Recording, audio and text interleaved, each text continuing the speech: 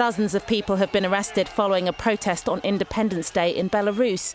The demonstration, organised on social networking sites, called for people unhappy with President Alexander Lukashenko to show up in the capital Minsk and join the protest.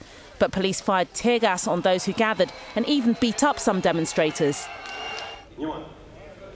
Opposition politician Stanislav Shushkevich is claiming the authorities attempted to disrupt the protests by holding him overnight as he attempted to reach Minsk from Lithuania. The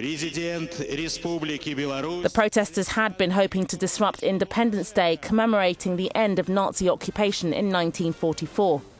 Celebrations included marches, bands and a display of military equipment. In his address to the crowds, Lukashenko claimed attempts were being made to overthrow him.